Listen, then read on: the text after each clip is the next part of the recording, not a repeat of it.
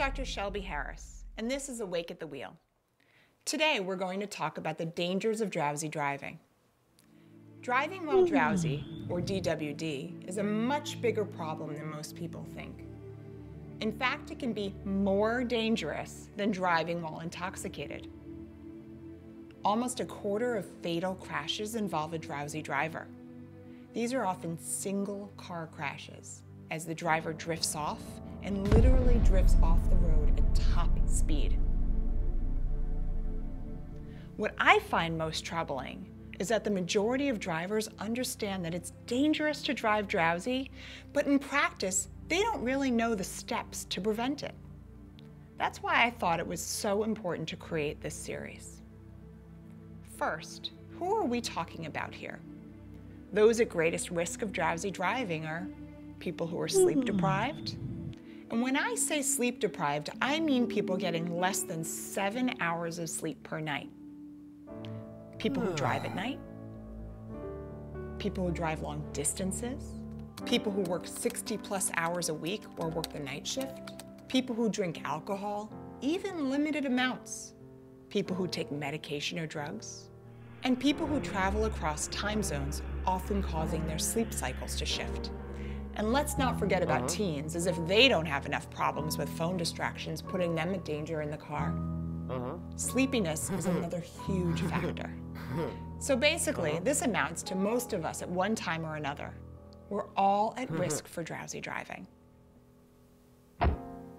Yeah, I can survive on 5 hours of sleep, no problem. I have many patients with sleep problems, and I need to remind them frequently that our bodies may attempt to make up for lost sleep even when we think we're awake. This phenomenon can contribute to drowsy driving.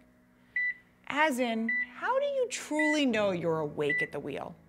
I think we've all experienced situations where we're trying to stay awake and suddenly had that head jolt, realizing we nodded off.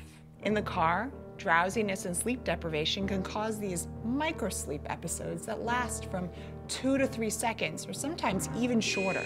What's scary is that these pockets of unconsciousness can happen when we have our eyes open, with the driver often totally unaware that it's happening. And if technically we have our eyes open, reaction time, memory, attention, concentration, alertness, they're all compromised when we're drowsy. Our sleepiness is not just our problem, as many have found out the hard way. I had undiagnosed sleep apnea.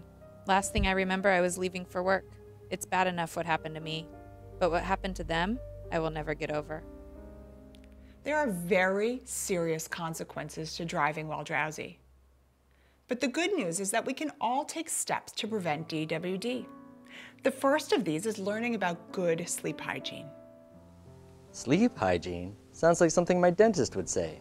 What is that, like clean sheets or something? Good question. As your designated sleep doctor, I'll explain more about the importance of sleep hygiene and what that means in our next segment, Sleep Matters. Thanks for watching.